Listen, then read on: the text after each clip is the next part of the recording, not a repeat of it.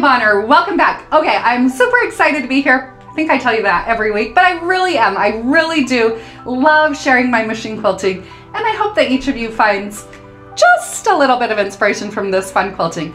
All right, so today I'm going to be quilting this really fun background filler. I like to call it a rainbow. You can call it whatever you want. That's just what I'm calling it. But this fun design is great for a background filler. Here I've quilted it pretty densely, but you could always, any design that I share with you, you can enlarge it, you can shrink it down, you could use it as an all over design if you did it a little bit larger, or like here, it's awesome for all of my borders and all of my sashing.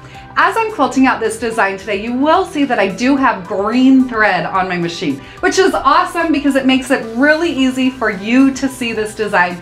However, if this were an actual client quilt, I probably would have used a matching thread so that my thread doesn't become as strong and powerful as it is here. But hey, there's no rules. I don't believe in rules, so if you want to use a high contrast thread on your quilts, go for it. This fun quilt that I'm quilting here is actually the class sample for my brand new class. This is the 6th class in my year-long series, Let's Stitch a Year of Blocks. So this is the 8-pointed star sample that you'll see in the background as I'm quilting here.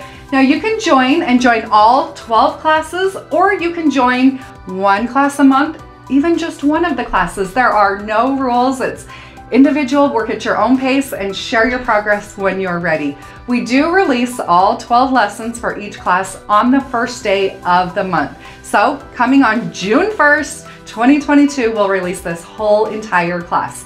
But for now, let's hop over to my machine. I'm going to be doing all of my quilting on my Gamble 22-inch machine. This is hand-guided quilting. I will be stitching in the stitch regulated mode, and I do have my stitch length set at 13 stitches per inch. The batting that I'm using here that creates the really awesome texture that I love is one layer of the Quilter's Dream Poly Deluxe batting. All right, friends, enough chitter chatter. Let's hop over to the machine and let's get stitching.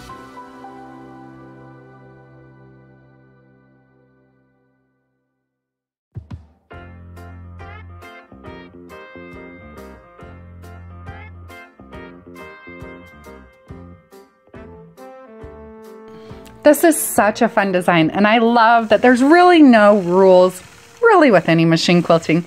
I'm quilting this design as a background and throughout my sashing on this whole quilt. So it could be quilted really in any space. You could enlarge it and you could shrink it. When I stitch out this design, I start out by stitching a little arch. Let's call it an arch. A little curve. It's not necessarily a circle or a pebble. It's kind of a little bit more oblong.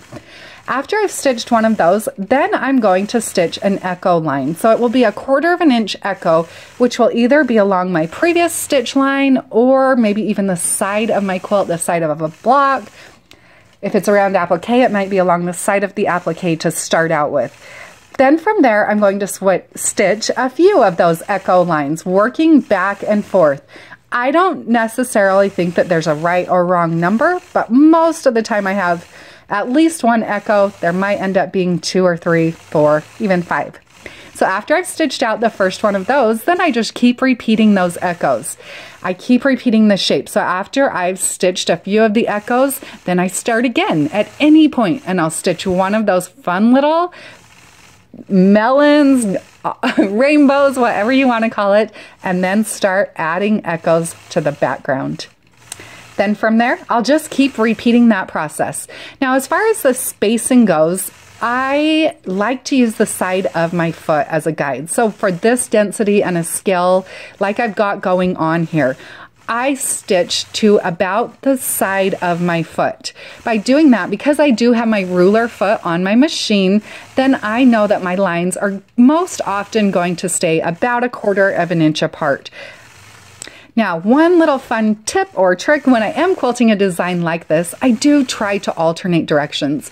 It feels like it's really easy to start going in one direction and everything will look like it's going the same direction, and then you'll take your quilt off the machine and it'll look like everything's tipping. So I do always try to kind of think ahead and make them go in different directions. I try to make some look like they're going up and some down and some towards the right and some towards the left as I'm stitching out these fun little rainbows. I love this design. I'll give you a few minutes to watch and enjoy and let it all sink in. If you do want to learn even more, make sure you do check out my online classes, the Piece and Quilt Academy, and we even now have Piece and Quilt Unlimited. This that I'm quilting here is a sample from my newest class, Let's Stitch the 8-Pointed Star. You can find all the details over on our website, pieceandquilt.com. Have a great day, everybody.